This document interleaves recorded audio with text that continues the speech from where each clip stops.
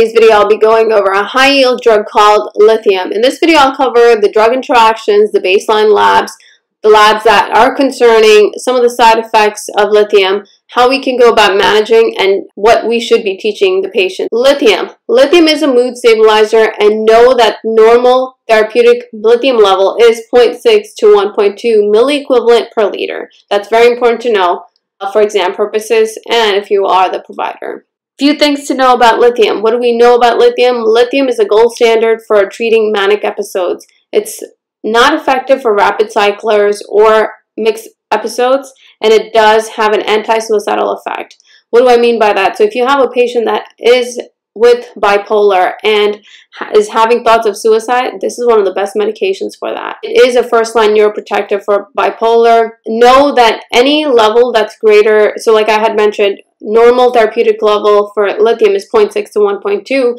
If the level gets greater than 1.5, note that this increases the risk of lithium toxicity. Know that lithium is metabolized in the kidney, and this is when you're going to be monitoring the kidney functions. You're going to be doing serum creatinine level, BUN level. You're going to be monitoring any kidney abnormalities that this patient might be presenting with, like right flank pain, brown urine. Know that you want to avoid lithium in pregnancy. Very important because lithium causes Epstein anomaly, especially in first trimester. Some of the drug interactions with lithium. What increases lithium levels? This is going to be your NSAIDs, diuretics, ACE inhibitors, carbamazepine, also known as Tegretol, and Dilantin. I know I mentioned NSAIDs in this slide. Know the different types of NSAIDs, okay? There is ibuprofen, Tylenol is not an NSAID, aspirin, naproxen. Familiarize yourself with different types of NSAIDs. Know the diuretics. What are diuretics? Familiarize yourself with ACE inhibitors. ACE inhibitors end with pril, lisinopril. Become familiarized with that. These are the drugs that increases lithium levels. So when these drugs, there is an increase of lithium level because there is reduced renal clearance of lithium, right? So the kidneys aren't functioning properly. They are not getting rid of the lithium level, and that's why it's becoming toxic. So these drugs affect the kidneys, and that's why there's an increase of lithium level. If there are drugs that increase lithium levels, know that there are drugs that lower lithium levels as well. So what are they? Sodium bicarb lowers lithium levels. Caffeine, alcohol, because they're diuretics, they definitely decrease your lithium concentration. Pregnancy decreases lithium levels. Why? Because you're increasing the fluid intake in the body. There is too much fluid in the body because you're pregnant. So there is going to be a decrease of lithium. Osmotic and loop diuretics decrease lithium level.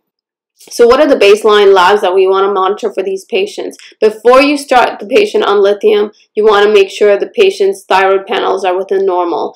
Check the serum creatinine level. Check the BUN level. You want to make sure the patient is not pregnant, so you're going to do a pregnancy test. Also, you want to do an EKG, these patients, especially if the patient is over the age of 50. The reason why we do the pregnancy test, like I said before, this is to avoid any lawsuits. If the patient is pregnant, you're putting the patient at risk for Epstein anomaly. The BUN, know your labs, okay? 10 to 20 is BUN, serum creatinine is 0.6 to 1.2, your thyroid panel, your TSH is 0.5 to 5, T4 is 0.7 to 1.9. So for test purposes, they might even ask you about specific gravity, which is related to the kidneys, right? So if I give you a patient that is on lithium and I tell you the urine specific gravity is 1.015, are you concerned?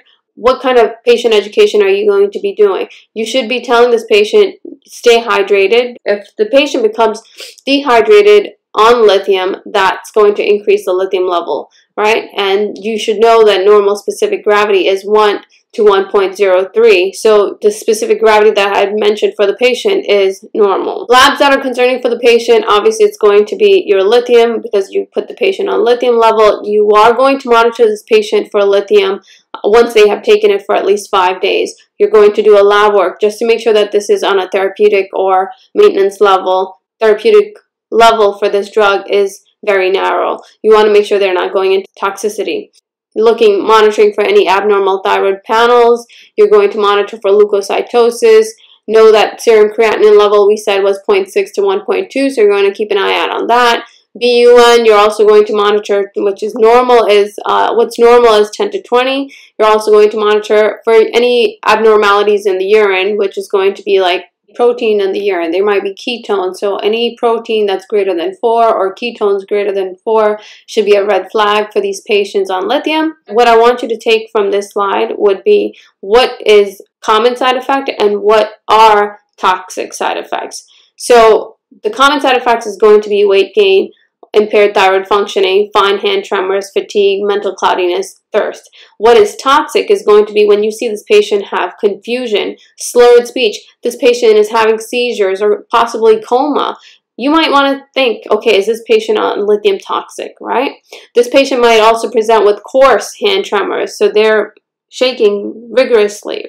They might also have GI upset. This is where the patient is having diarrhea, nausea, vomiting, cramps. Are you concerned at this point? Yes, you should be, because they're depleting all the fluids, right? And when you're depleting fluids, this puts the patient at increased risk for lithium toxicity in the kidneys.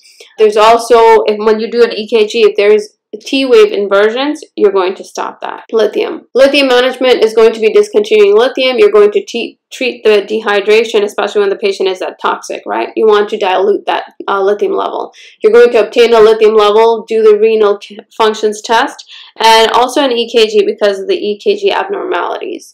Any labs that's greater than any lithium level that's greater than 4 puts a patient for severe toxicity, and this is when you might see the patient go on hemodialysis. Patient education should be on the use of diuretics with caution, educating them about what causes the increase and decrease of lithium levels. So in this slide, patient teaching on lithium should be on the use of diuretics. Lithium in this slide, lithium therapy. So in this slide, lithium education should, education for patient teaching should be, in this slide, I want you to, in this slide, patient education would be on the use of diuretics and telling them to use it with caution because it affects lithium levels, right? Educating patient what increases and decreases lithium levels. We went over the side effects, teaching them about the side effects. For chronic treatment of patients on lithium, you're going to be monitoring every 2 months and then every 6 months. Unless there is a signs of toxicity or compliance, unless they're non-compliant or there is signs of lithium toxicity or that you want to be changing the dose for some reason, you're going to be doing labs again. Talk about the sodium intake, especially when they're taking with their diets, right? Especially with their diets, you want to talk about their sodium intake. You're going to teach the patient. So now that we know the lab values to monitor for and the lithium side effects, what kind of education are we doing for the patient? We're going to teach them about use of diuretics and telling them to use it with caution. We're going to teach them about what lowers and increases lithium levels. We're also going to tell them if they're on lithium therapy that this is going to be routine lab work needed for lithium, right? So on a monthly basis, they're coming in for lithium levels, or every 6 months, they're coming in for lithium levels. You're also going to be monitoring lithium levels for patients unless they're non-compliant, if you're changing doses, or if there is lithium toxicity, you're going to be monitoring lithium levels for these patients.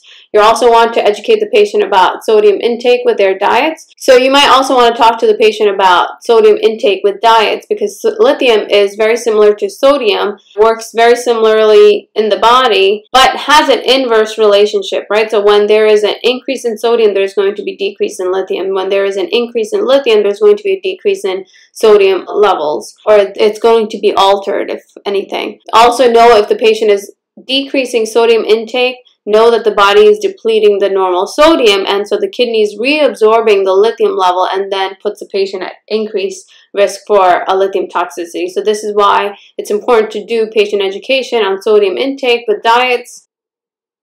So thank you so much for watching this video. I hope you guys enjoyed this. I would love to hear from you guys. So don't forget to comment below and let me know what your thoughts are. Thank you. Take care. Bye-bye now.